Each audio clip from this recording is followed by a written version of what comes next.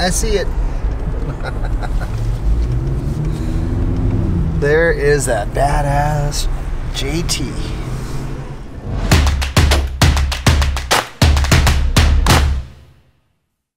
Let's go check it out. Hey, hey, I know. hey, Mel, how's it going? How's it going, man? Good to see you. Hi, awesome. Cindy. That looks great. Just to get some red on it, you know? Yeah. So as you can see, we are following the awesome EVO JT Gladiator. They just pulled into town late last night. We met up with them over at the car wash, and now we're gonna do a shakedown run.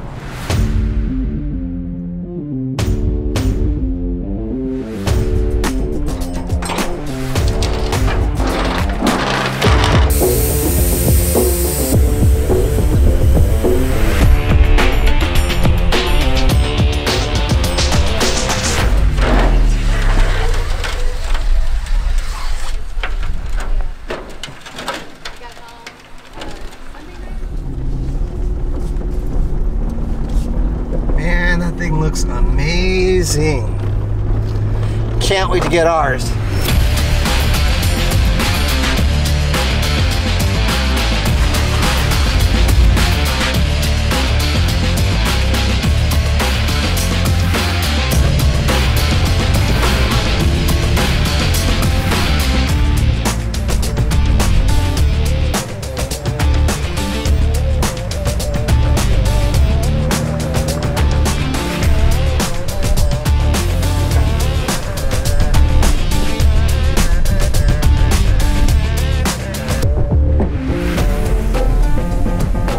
So if you can believe it, Mel's being cool enough to let me drive their awesome new Gladiator. Let's hop in.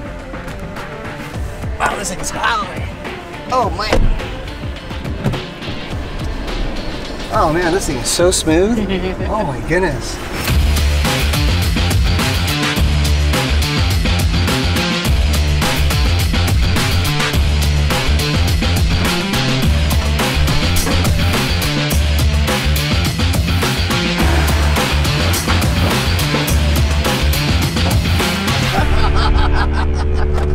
I love it. It's super smooth.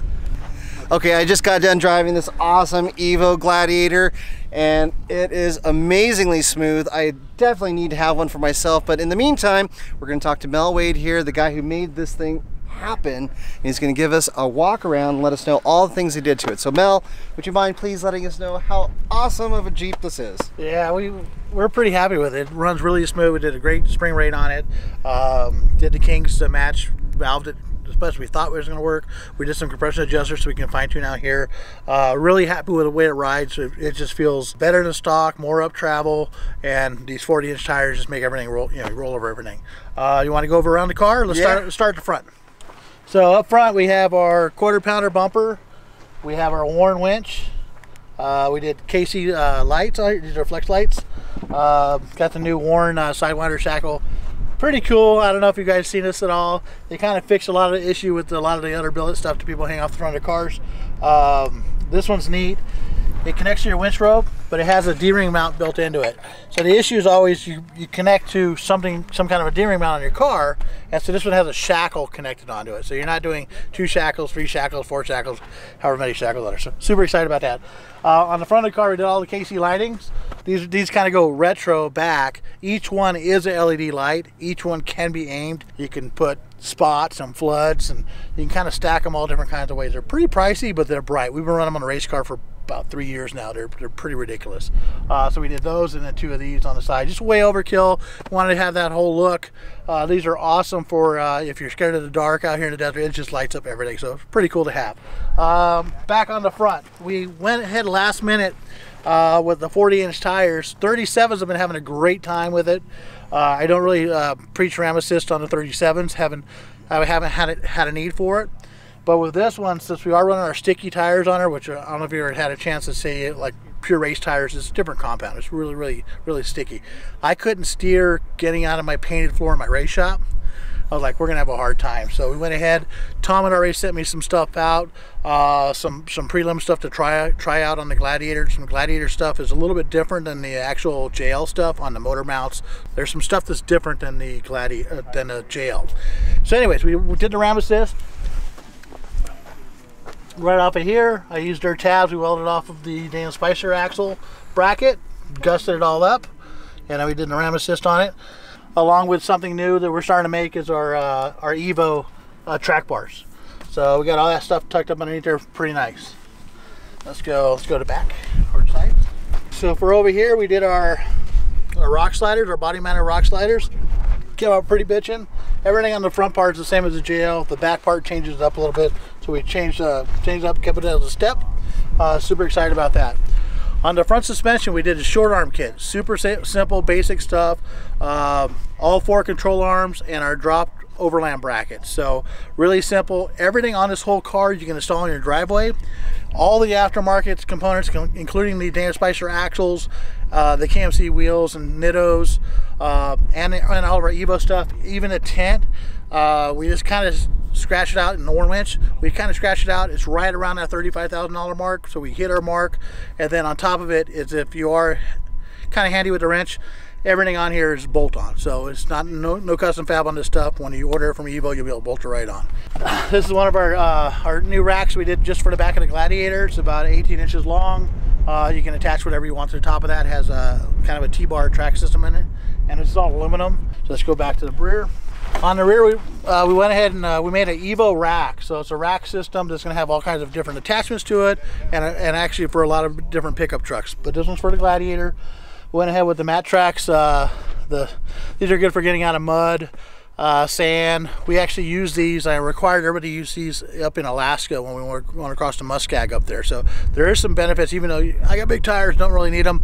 There are some areas where like I really need something, some traction. We got the shovel on the side. A lot of this stuff we could have put it inside. With the rack system, it tucked nicely away. We kind of wanted to have that look.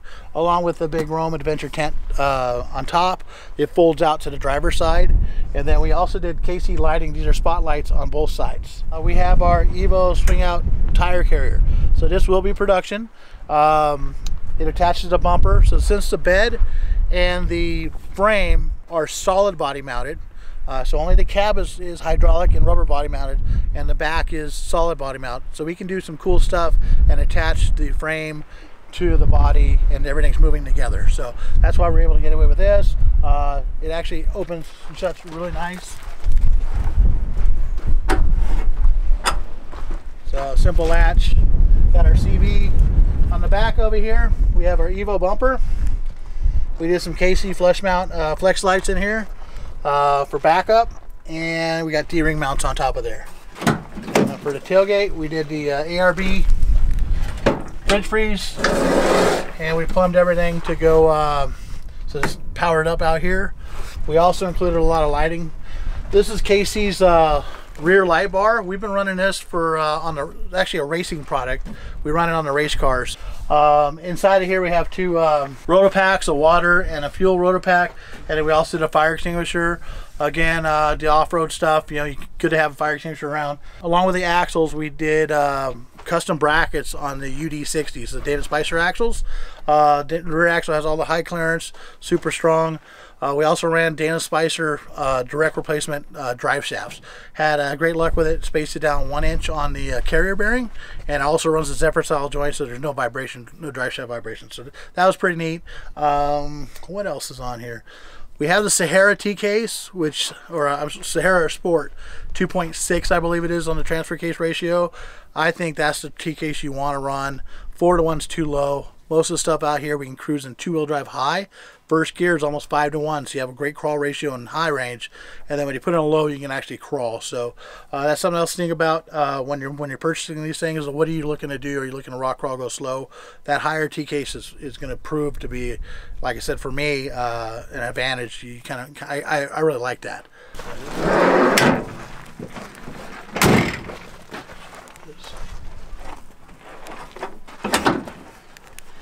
So on the rear, we have an EVO rear track bar.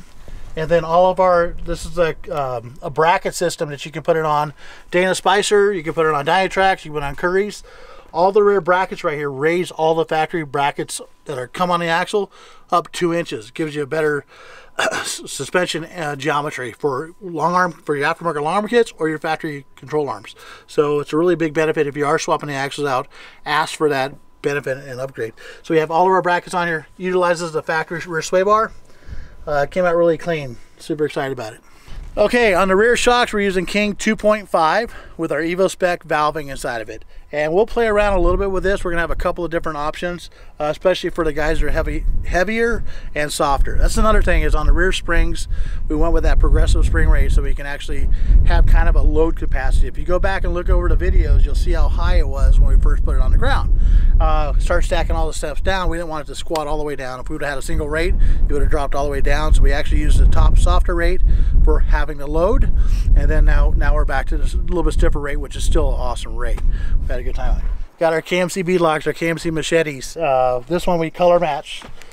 We did everything. I didn't want it to be super obnoxious on this one, so we did this gray, metallic gray with a gloss black on the center.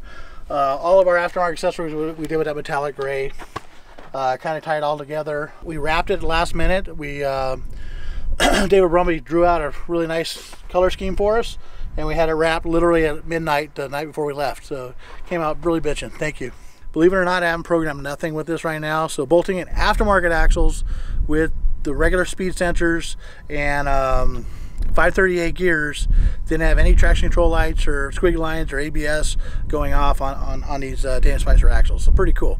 You just bolt them in and go. So I'm going to want to recalibrate all that stuff. I'm going to play with that. But I was expecting to have to do it like the old JK. Didn't have to. It was pretty cool. I think that's about it. We're going to go continue to beat this up this week. So have a good time with it. Awesome.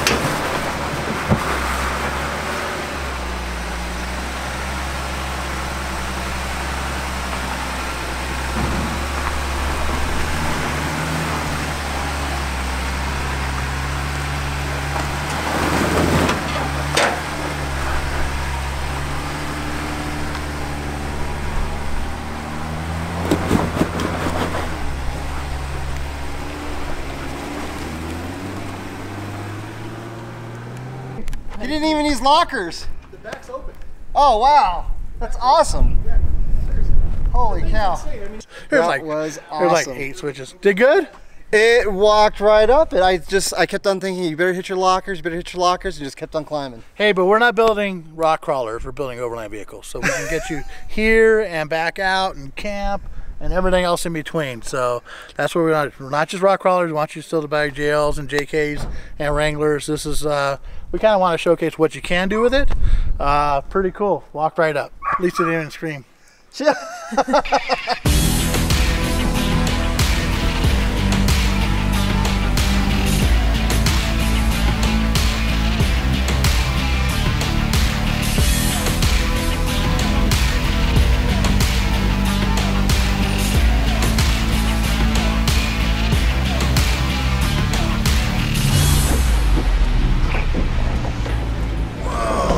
Awesome. That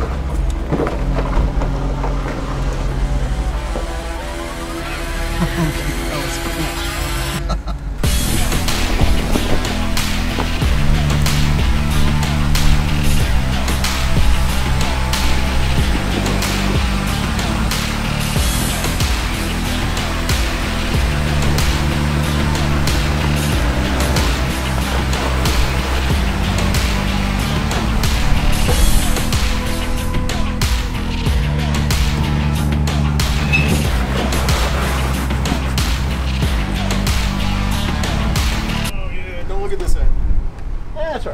Or scratches?